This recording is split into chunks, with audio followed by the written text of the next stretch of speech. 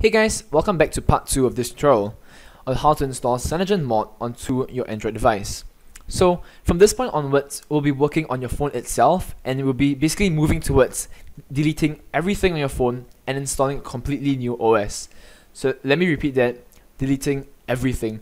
So please back up, because everything is going to be gone, like everything. So back up everything on your phone, and once you have backed up, and you can check Google for that. There are a lot of tutorials on how to back up various things. Once it's backed up, then we're all good to go. Now, once your phone is backed up and set, turn off your phone and then turn it back on into fast boot mode. And in order to activate fast boot mode, you just have to follow the instructions here, which is basically just to press and hold your power on button and your volume up button at the same time.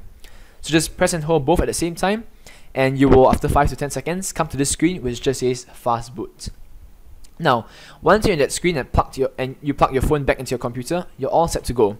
So go ahead and run command prompt, type in cmd, right click, and run as administrator.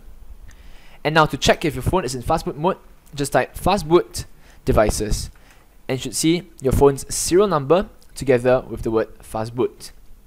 Next, we want to unlock your phone. So type fastboot OEM unlock.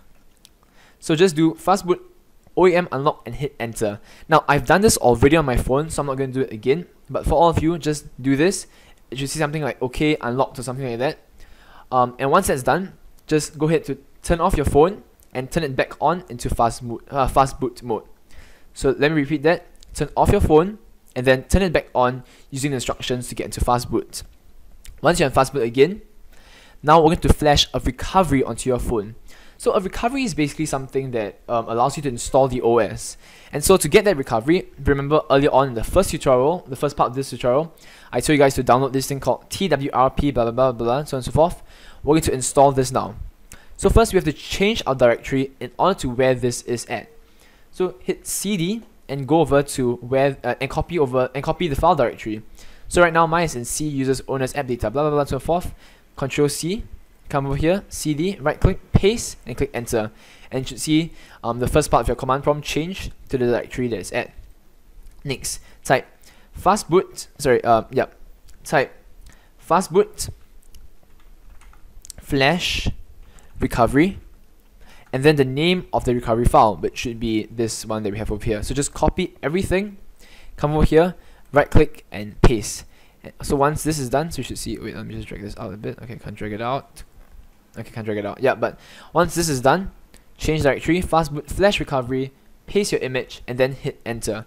Once again, I won't be hitting enter because I've already installed this, and in order to reinstall it, I have to do some other things. But for all you guys, just hit enter. It should say OK, and you're all good to go.